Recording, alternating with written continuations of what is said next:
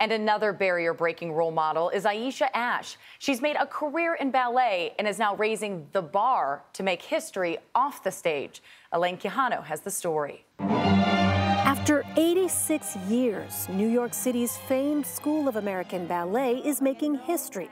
Not on the stage, but in the classroom. Think about your shoulders and lift. When Aesha Ash becomes the school's first Black female permanent faculty member. What's the difference you hope to make for your students? I feel that I have this hyper-awareness now of that dancer who's struggling and sort of see that sort of self-doubt kind of creeping in.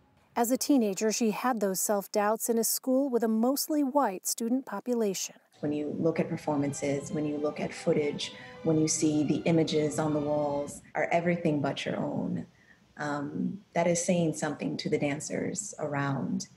But she persevered, earning a spot with the New York City Ballet, one of only a few dancers of color.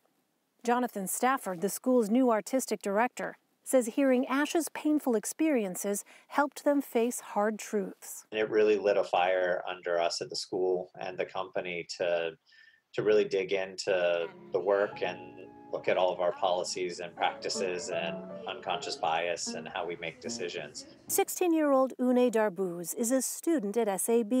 She says seeing someone who looks like her at the head of the class makes all the difference.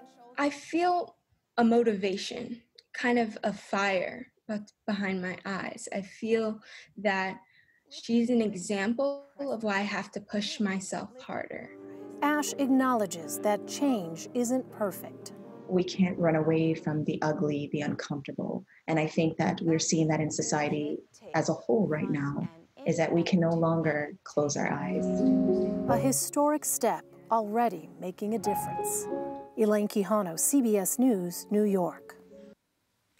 An important first step. Elaine, thank you.